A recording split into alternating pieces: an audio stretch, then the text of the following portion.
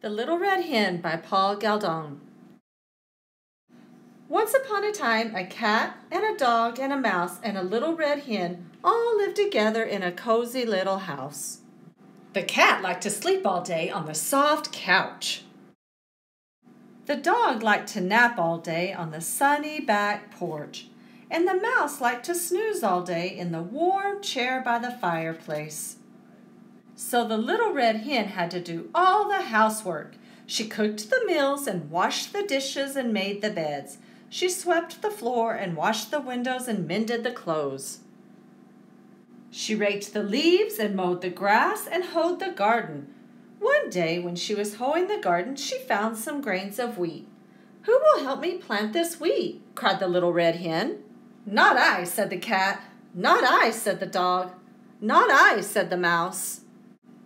"Then I will," said the little red hen, and she did. Each morning the little red hen watered the wheat and pulled the weeds. Soon the wheat pushed through the ground and began to grow tall. When the wheat was ripe, the little red hen asked, "Who will cut this wheat?" "Not I," said the cat.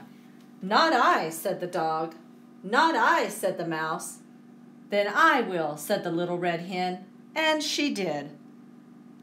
When the wheat was all cut, the little red hen asked, "Now who will take this wheat to the mill to be ground into flour?" "Not I," said the cat. "Not I," said the dog. "Not I," said the mouse. "Then I will," said the little red hen, and she did. The little red hen returned from the mill carrying a small bag of fine white flour.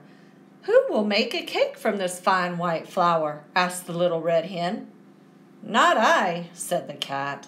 "Not I," said the dog. "Not I," said the mouse. "Then I will," said the little red hen, and she did. She gathered sticks and made a fire in the stove. Then she took milk and sugar and eggs and butter and mixed them in a big bowl with the fine white flour. When the oven was hot, she poured the cake batter into a shining pan and put it in the oven. Soon a delicious smell filled the cozy little house. The cat got off the soft couch and strolled into the kitchen. The dog got up from the sunny back porch and came into the kitchen. The mouse jumped down from his warm chair and scampered into the kitchen. The little red hen was just taking a beautiful cake out of the oven. "Who will eat this cake?" asked the little red hen. "I will," cried the cat. "I will," cried the dog. "I will," cried the mouse. But the little red hen said, "All by myself I planted the wheat, I tended the wheat, I cut the wheat, I took the wheat to the mill to be ground into flour.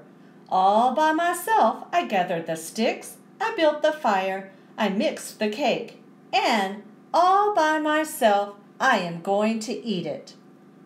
And so she did, to the very last crumb. After that, whenever there was work to be done, the little red hen had 3 very eager helpers. The end.